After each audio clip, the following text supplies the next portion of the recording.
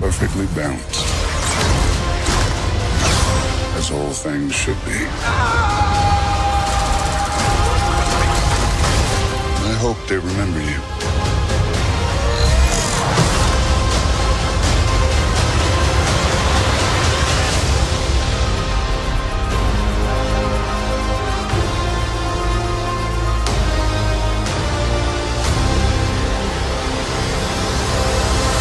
Avengers Infinity War is finally here. 10 years in the making. 18 movies.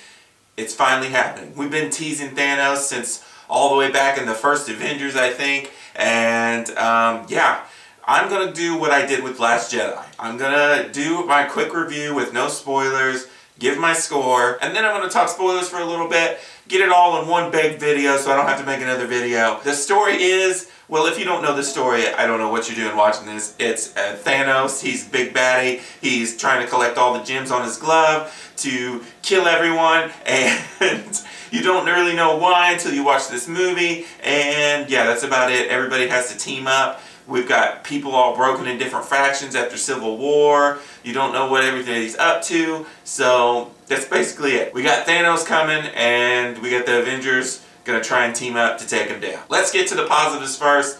This is Thanos' movie, and he is incredible. He is the best MCU villain by far. They give him depth.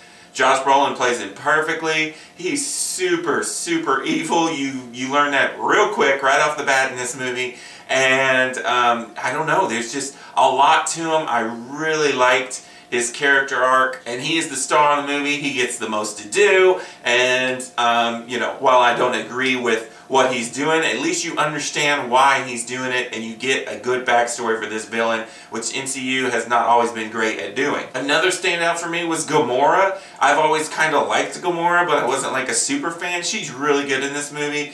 As many of you know, she is the stepdaughter to Thanos, so there's a lot of story involving them two, and she's really good in the movie, and I liked her. I also liked her and Star-Lord's storyline. It was really good. No one is really bad in this movie, and it is just a monumental feat that the Russo brothers were able to put so many characters in this movie. Not only give everybody a significant moment, but to, you know, create a cohesive story that makes the movie really good, but also have all these characters interacting with each other. And it's so fun to see characters that have never met before interacting with each other. It never gets old. And then, you know, you have characters seeing each other again for the first time in a long time. All this stuff plays out perfectly. I really enjoyed the pacing of this movie. It's a really long movie. It's got tons of characters.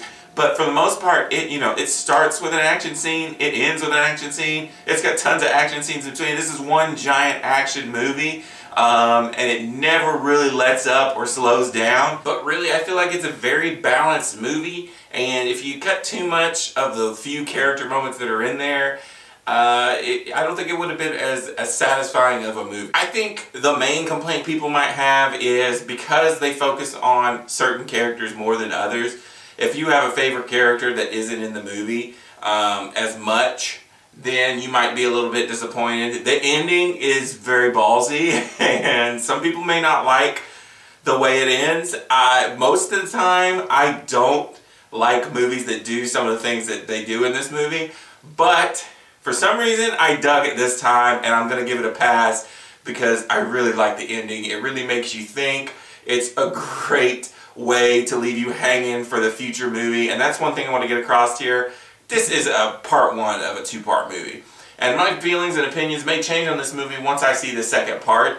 You know, it leaves you on some cliffhangers, and some things happen that I don't know if anybody was expecting, and you know, we'll just have to tune in for part 2 or whatever Avengers 4 is going to be called and see what happens next year. It's going to be a long year wait, but I really like this movie. It's my favorite movie of the year so far. It is one of the top 5 Marvel movies for sure. I loved it. It's crazy, like I said, the culmination of everything, how the Russo brothers were able to pull this off. And yeah, it's fantastic. I plan on seeing it a few more times. I'll definitely be buying this on Blu-ray, watching it again. And yeah, I enjoyed it. I'm going to give Avengers Infinity War a 5 out of 5. My first 5 out of 5 of the year. Let's go into spoiler talk now. So if you don't want to watch the spoilers, then turn this video off. Otherwise, let's get into it. Like I was talking about, Thanos and Gamora have a really good relationship. And when he sacrifices her at towards the end of the movie, it's very hard to watch. And one thing that will make me mad in the next Avengers is if she lives or they bring her back somehow. I want everybody that died before the snap to actually be dead, and that includes Vision. I want Vision to be dead. I want Gamora to be dead because her story was so perfect in that. I want, you know, Loki and Idris Elba. They need to be done. And, you know, then that will make everybody who died in the snap, you can pick and choose. I would like in Avengers 4 if Captain America or Tony Stark, I'm starting to feel like Tony Stark would be the best, to actually, you know, have to sacrifice it for this new set of Avengers. But who knows? I'd be fine with it if it's just those 4 before the snap. If any of those before the snap somehow survive, like a Loki or a Gamora, I would be pretty upset because I just, you know, it would undo a lot of the greatness that I think this movie has. Because this is a very deep movie and it has a lot of layers, even though it's a non-stop action ride all the way through. But they could definitely undo some of the things that happen in this movie, and I wouldn't like that very much. Performances were great. I didn't even know Peter Dinklage was in this movie, so when we saw him as the giant dwarf, that was really cool. The two things are Rocket and Thor. I mean, their chemistry was great. I loved their interactions. Spider-Man, I mean, when he, you know, turns into the dust, it is, whew, that was a hard thing to watch. And even though you know, okay, Spider-Man's fine, there's another Spider-Man movie coming, it was brought you back to when he gets piled under the rubble in Homecoming. It was an intense scene. Doctor Strange has a lot going on here. You know, as you're watching it, there's several lines of dialogue right from the first time I watched it that really stuck out to me. You know, he tells Tony it has to be this way. He also, you know, he gets in an argument with Tony earlier in the movie, and he says that he will do anything to protect the Time Stone. Then he just seems like on a whim just, you know, gives it up to protect Tony, a guy he just met. That with his, you know, seeing the 1.4 million ways and only one way they could win. All that together, I think, is going to make Doctor Strange very integral to what is going on here. You know, I think that he saw the one way to win was to let Thanos either think he won or to let Thanos win. And, you know, we'll see in the second movie how that all plays into what's going on. But I thought that was genius. It makes this event film crazy and makes you want to talk about it with your friends and all, you know, theorize of what's happening.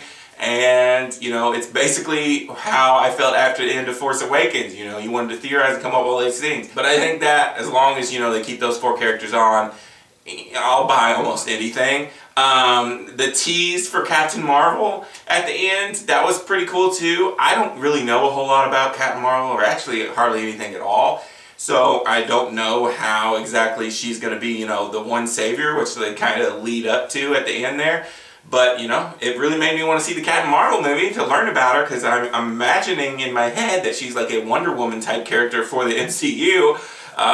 So that sounds pretty cool. The lack of Ant-Man was kind of disappointing for me. That's why in my negatives I was talking about, you know, if you really like the Hulk, you might not like him very much because the Hulk's not in this movie a whole lot. If you really like Captain America, this is not really his movie. I mean, he's there. He has one great moment, but there's, you know, he's kind of just there leading the troops. So, like I said, if you have these certain characters that you were really wanting to be featured prominent in this movie and they're not, like for me, I really like Ant-Man and he wasn't in this at all. I could care less about Hawkeye, but I was pretty disappointed by no Ant-Man. But we are getting Ant-Man and the Wasp here in a couple months, so that'll probably hold me off until I'm sure he'll be in part 2. The music was fantastic. I like how they took themes from all the different characters and movies and put them, kind of meld them together. That was another thing, you know, when the Guardians showed up, it felt like a Guardians movie. When the Thor showed up, it had a little bit of that Thor flavor to it. You know, when Captain America showed up or when Black Panther showed up, it just felt like each one had their own moment, and they were like, felt like they were from where they were from, and it kind of just blended together almost perfectly in this film. I got emotional at the end. You know, I think it was when Spider-Man, I don't remember when it was, I gotta watch it a few more times, but when everybody started disappearing, I was freaking out. But then once, you know, so many happened, then you're like, okay, well, something's going to be done here. They're going to bring all these characters back. I think that people that aren't into the Marvel movies and just, you know, go to see this because it's an event film are going to be like, what the heck is going on? But, like my daughter, I don't think she fully comprehended what was going on. But, you know, who knows? Maybe she did. I know when Groot evaporates, she was like, not Groot! So that ending, like I said, it's going to throw some people off. Normally I don't like stuff that, you know, fake deaths. I don't like the time stone being used a lot. I really liked it in Doctor Strange. And I liked it in this movie, but if they keep using it, it's going to start getting on my nerves. Because that scene, that's another thing I haven't barely even talked about, Scarlet Witch and Vision. You get some good backstory on them, and Scarlet Witch is just great in this movie. And that scene where she basically kills Vision is crazy. She basically keeps Thanos from doing what she's doing. That scene is just so great, and then Thanos just uses the time thing and gets it back. It works this time, but let's not do it again. That's what I'm saying. This second movie could really end up altering how I feel about this first movie. Like right now, it's, you know, top 3 Marvel movie for me. It's best movie of the year, but next year I may have to readjust on this one because it depends on what all they do. Overall, I really enjoyed the movie. I want to see it many more times.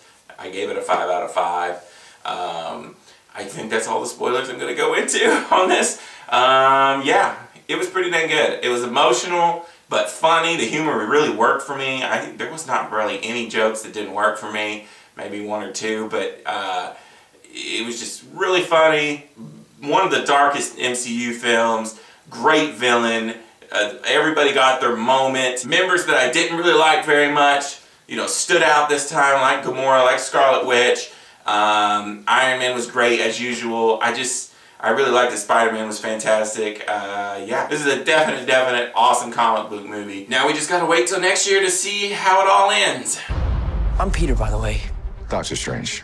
Oh, you're using your made-up names. Then I am Spider-Man. Hey, thanks for watching this video. If you want to stay up to date with all my reviews and reactions, hit the subscribe button. While you're at it, hit the like button on this video. Comment down below. Some of my last videos should magically appear here. Click those. Until next time, this is Rainy Cage. Peace out.